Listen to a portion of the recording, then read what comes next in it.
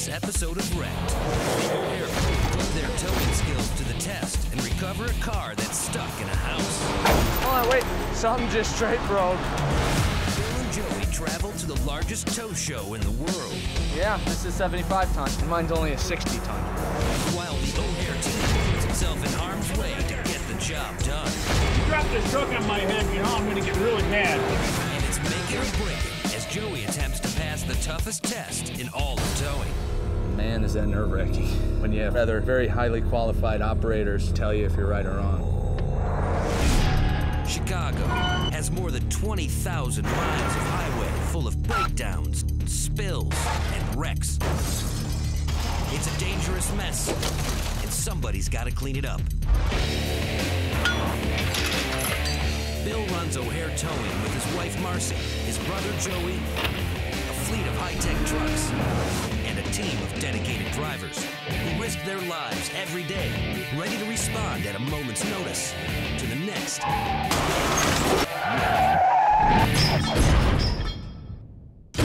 O'Hare Towing is constantly faced with unique challenges. You gotta go out more than do anything else, Joe. Their ability to stay cool under pressure only comes from years of experience and a whole lot of practice. Bill and his team regularly run training exercises to stay on top of their game. 807, truck 803 on the scene. Today, Joey and Bill are part of a training exercise that has a car stuck in the front of a house. Looks like the car into an abandoned house. We'll be out checking for injuries. Everything that happens on this exercise is just as it would be on a real tow, from the plan to the execution. Could you imagine being sitting there eating dinner? Even though this is just training, there's still real risk involved. If you got a low bearing wall, man, there's a hazard to the house because the integrity of the stability of the house is lost with the car through the front building. This scenario begins with the fire department having to remove an actor posing as a victim. They're still getting somebody out. Many times, O'Hare's crew must wait for the victims to be extricated from wrecked vehicles. Operators can use this time to develop a game plan for the recovery. We'll back up over here and just kind of pull it out. Once we clear the step, pull it down, and we'll just load it up on the flatbed and go. All right. Okay, guys, it's all yours. Thank you. With the fire department out of the way, Joey and Bill go in to get a closer look at the car. You want to sling it through the rims, or you want to go around the rear bumper supports of the subframe? We're just going to pull the car backwards and try to get it turned up around the cement and flop it out in the front yard here. As long as the fuel tank doesn't start leaking, it shouldn't be a problem. They like to use truck 903 for a job like this. But at nearly 12 feet tall, 903 is too big to use beneath these low-hanging power lines. This power line deal, we won't be able to get a bigger truck in, so we'll have to use like a littler truck. Instead, they opt to use truck 607. At only 10 feet tall and 22 feet long, truck 607 will provide enough clearance to safely work under the power lines.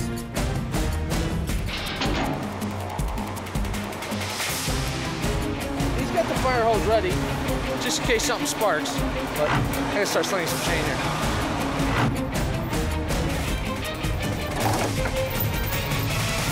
We used a couple of 3/8 alloy chains around the rear bumper supports because I think the suspension's bent up real bad and I don't think it'll hold.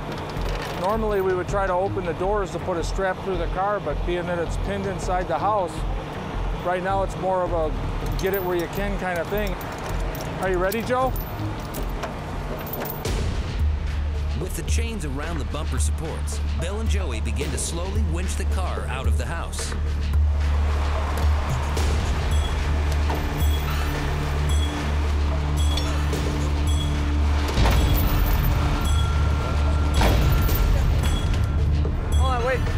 Something just straight broke.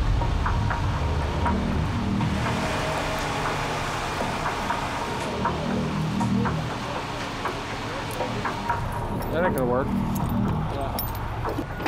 The uniframe on this car we were trying to pull on just straight up popped out. Now we're going the strongest part of a unibody car, it's the rims. With the chains now repositioned through the rims, Joey and Bill give it another try. You ready?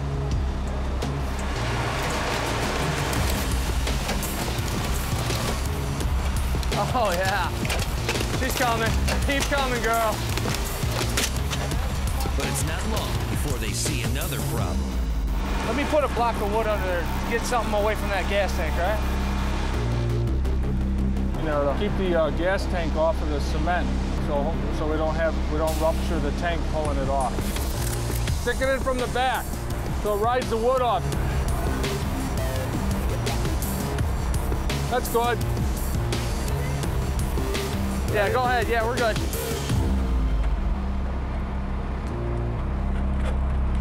Oh, there goes the house. There it is. Oh my God, that wood is perfectly placed.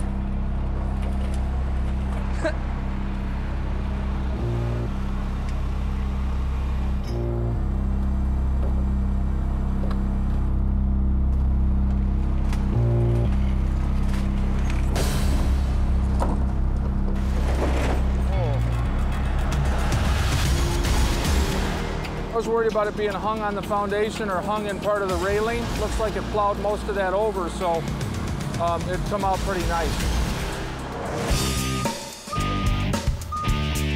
With the car safely on the ground, Joey and Bill can get it loaded on the flatbed. The training exercise is a success, and O'Hare has strengthened their relationship with a valuable ally, the fire department. We have a very good working relationship with O'Hare. We've called them out several times to help us out with auto extrications, like vehicles underneath tractor trailers and stuff like that. And we work very well with O'Hare Towing. They are a very good company. Joey and Bill's relationship is already strong.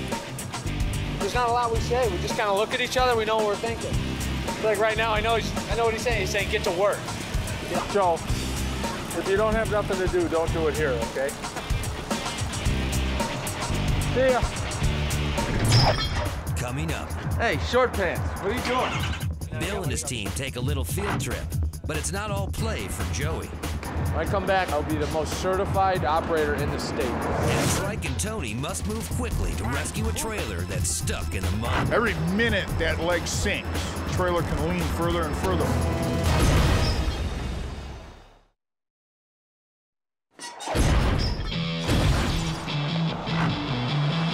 Hey, short pants, what are you doing?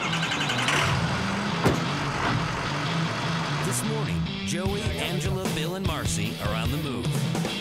We are on our way to O'Hare Airport at 6 o'clock in the morning here to fly off to Orlando to go to the tow truck show down in Florida. The International Tow Show, held in Florida, is the largest in the country and attracts tow truck drivers, owners, and enthusiasts from all over the world. We'll be in Florida in a couple hours enjoying 80 degrees. Right now it's a little chilly. We just got to get to the line here and we'll be ready to go. I'm pretty excited. But this trip won't be all fun. While there, Joey will take the Towing and Recovery Association of America's Level 3 test, the PhD of the tow truck world. When I come back in Florida on Monday, I'll be the most certified towing and recovery operator in the state.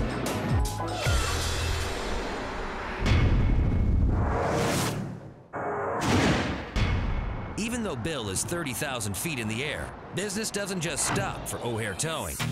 We got a tricky one for you. It's going to be a trailer leading. I need you to assist with the winch out. It's going to be at 44th and Ashland.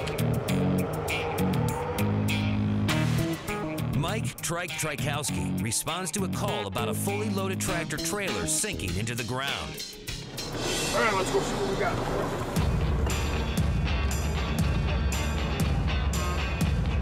The dolly leg on the right side is in the mud. Every minute that leg sinks, the trailer can lean further and further. Once it gets to a point, it'll want to go and carry itself the rest of the way.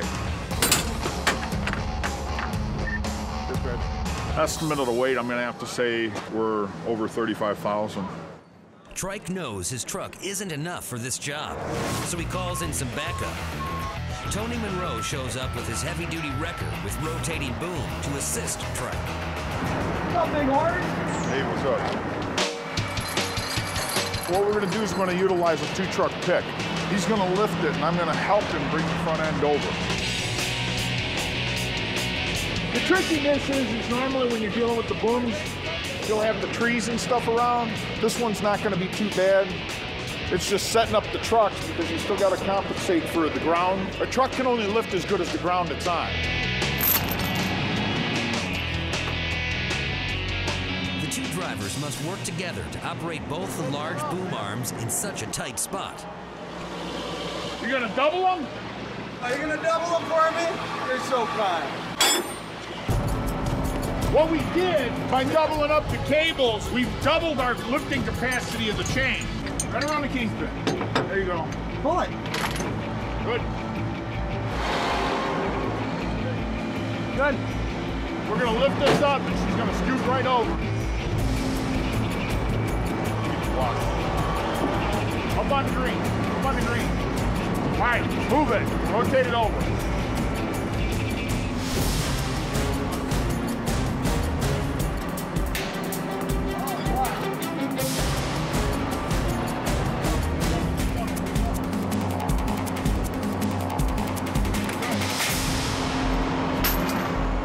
Now you'll see where we can get the tractor up underneath it.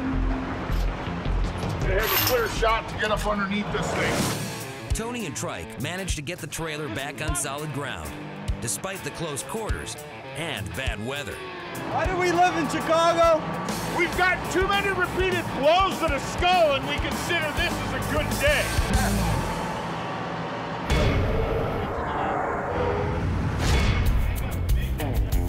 Joey, Angela, Bill, and Marcy have left Chicago and O'Hare Towing for the week to take a trip to the International Tow Show in Florida. The show attracts representatives from the largest towing companies in the world, every major wrecker manufacturer, and even some people who just love big trucks. I cannot tell you how happy I am to be here a little early, Joe. And when a major towing company like O'Hare needs to buy new equipment, this is the first place they go. This is number 27 over the last 1,000 made. That's the beginning of the year, so all the latest and greatest and the biggest and baddest, that stuff is out. Before the weekend's out, we'll be spending some money and figuring out what we're gonna do. Soon after arriving, Joey finds himself in front of the biggest wrecker at the show. I hate to say it, yeah, this is 75 ton, and mine's only a 60 ton. They came out with this model just after they built mine.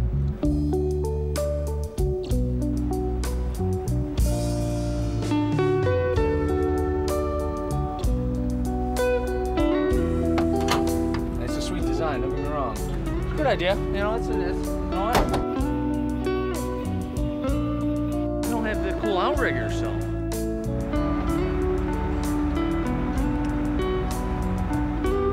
I don't know why they built this, exception of making me think about it, which I am. Coming up. It looks like the intersection right here, you got enough room in the back here. Double up the winch lines. Joey takes the most important test of his life. Man, is that nerve-wracking. And then, an 18,000-pound semi gives the O'Hare crew trouble. You drop this truck on my head, you know I'm gonna get really mad.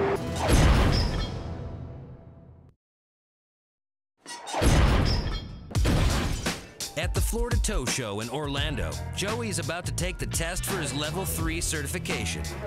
When it comes to the towing certification, it's the closest thing we're going to get to a PhD. Nationwide, it's how our peers judge us. Just choose the right answer, so I'll answer. No problem. We're doing Level 3 certification from the Towing and Recovery Association of America. They have an 80-question written test, just scenarios that you walk through and you talk through, and then there's a oral exam that they give you 2 different recoveries, and you have to walk them through with detail, step by step on how you recover, what kind of equipment you recover with. Okay, I'll read the scenario. On this recovery, you responded to a Peterbilt tractor pulling a dump trailer with a gross weight of in excess of 100,000 pounds, pulled into an intersection. Well, I'm gonna get 1060 rolling out there. Rotator. It looks like the intersection right here, you got enough room in the back here. Double up the winch lines. Go up to the boom shiv and get 1060 off the back, which is the strongest point. Spread it out in case you gotta rotate it. Man, is that nerve-wracking. It honestly tells you where you sit and stand when you have other very highly qualified operators who tell you if you're right or wrong. Chain up the suspension and go from the frame before the axle underneath the liftgate here with 5/8 alloy. We'll get the job out, at least out of the roadway, and then fix the airline and see if the customer can't drive away. Any other questions? Do No you questions. have any questions, Randy? No question. Thank you very much for your time. Thanks, guys. Thank you very much for your time. Good job. Joey won't find out if he passes until next week.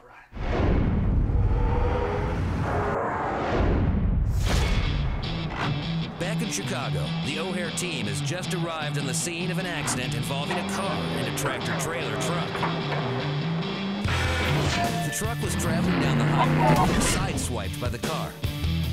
The force of the collision pulled the front axle of the truck out of place, making it impossible to drive safely. The car was able to drive away from the scene, but the bent axle leaves the semi disabled on the side of the road. Jameson hooks his winch lines up to the truck's tow holds on the front bumper to support the 18,000-pound semi and keep it from completely collapsing. He's got an air ride front end, which means rather fragile. There's a lot more pieces to it, and they're not all metal. By hitting the car, one of the bolts broke, shifted out his front axle. Now I gotta try to straighten the axle so I can tow it. In order to fix the axle, Jameson must get underneath the semi. A dangerous move since the axle could fall off at any moment.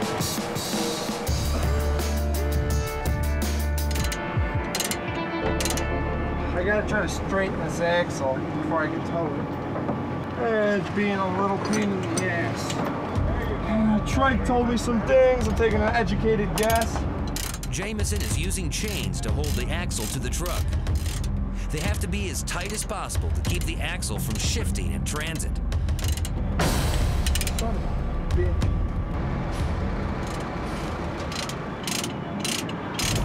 Trey, an O'Hare veteran, shows up with a truck to haul away the trailer. Okay. But first, they have to get the axle fixed. Actually, you know, Jay, you don't have to worry about pulling it forward. She's gonna sit pretty good. Come on, Jay, pick it up. Jameson was able to secure the shifted axle. Now they need to get it hooked up to the underlift so they can tow it. Hold it right there. If you drop this truck on my head, you know I'm gonna get really mad. Suck your boom in. All right, pull it in, pick the boom up. Come on, come on, come on, come on, come on, come on. All right, now boom in. It's up, get slack, get yourself wound up, and let's cut this thing loose. Finally, with the truck on the underlift, they're able to disconnect it from its trailer.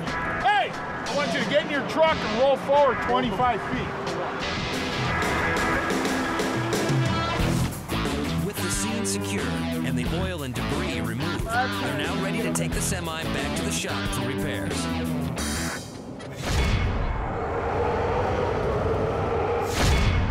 Now that Joey has finished the level 3 test, he can join Bill and Marcy as they look to drop some coin.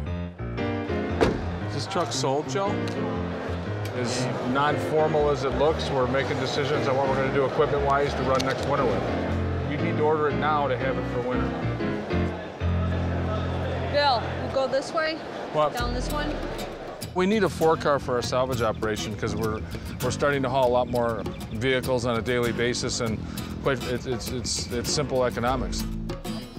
Bill and Joey know exactly what they want, and they won't settle for anything less than the best.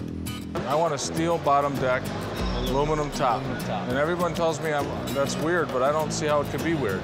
Well, I need to get one. So, what do you got in stock? There's only one that could find in one of my notes. One I sent to you was the steel body with the aluminum top. Okay. That's how much that galvanizing was? 1,000 for that? Yeah. I haven't done that in any of the other ones, have I? Nope. Yeah, skip that and give me the auto grip. Okay, you gotta, give me some money.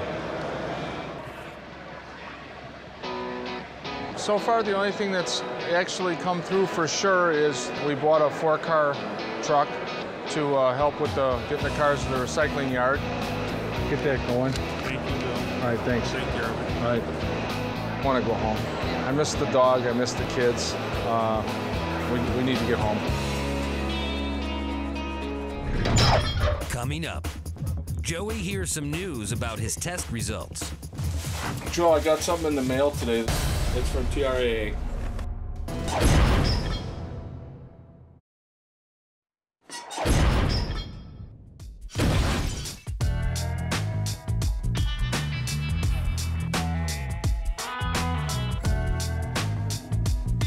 After a week in sunny Florida, Joey and Bill are back in Chicago. And Bill has just received the results of Joey's Level 3 certification test. Joe, I got something in the mail today that you might be interested in. What is it? It's from NHRA.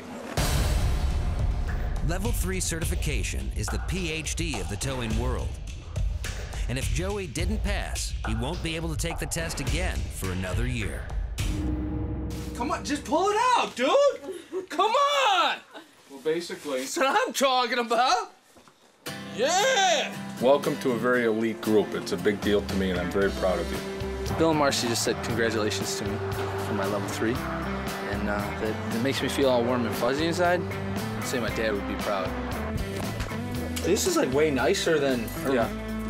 You want to see what I got, Joe? That's what I got. This in the mugshot. To have 2 Level 3 operators in the same organization with the same last name, that's just cool. I don't hug him often, but I'm very proud of it. It means a lot to me, and I'm sure my dad is just as proud. That'd look pretty good up here. Let's go to my office. I'm gonna go ahead and pack up. Help Tony pack up his truck, and we'll start our paperwork when we're done. Has me write the ticket all the time. It's easier to make him write it up. He's the senior driver, he taught me, so I'm his little bitch. And plus, I don't think he can write that well, his penmanship. Actually, that's true, his penmanship sucks. My handwriting looks like hieroglyphics. It's a love-hate relationship. We got a lot of that around here.